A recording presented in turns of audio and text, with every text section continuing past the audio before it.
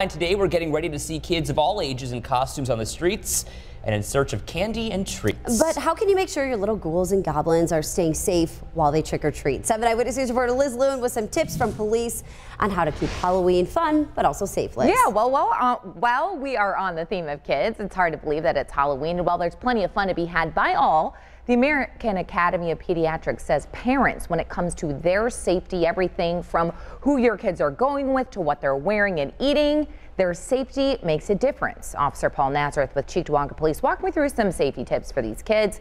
When it comes to costumes, everything, get this, head to toe, should be fire resistant. Dark clothing should have reflectors to help drivers see, and masks shouldn't obstruct their vision or breathing. Even try going for non-toxic makeup if that's what they want. Young kids always should be supervised. That's under the age of 12, of course, and teens, they should stay in groups. And then, of course, how can we forget what we all want?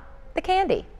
We want to make sure that the parents are checking the candy, of course. We want to make sure that nothing's tampered with or open. If it's open, throw it out, or if it looks suspicious, by all means, call the police department. And we want to watch for like repackaged stuff, or they're just taking stuff and throwing it in different bags for the kids.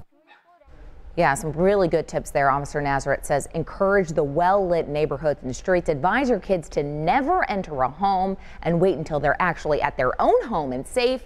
And candy has been inspected by their parents before eating it. You should also think about light. Some candy pails actually have lights on them. I saw it for the first time this weekend. And if you can't find one of those, you can always bring a flashlight, a glow stick. There are many other do's and don'ts, and you can check all those out on our WKBW app. You can also check out our website right now at the digital dashboard. Liz Lewin, 7 Eyewitness News. 6:51 on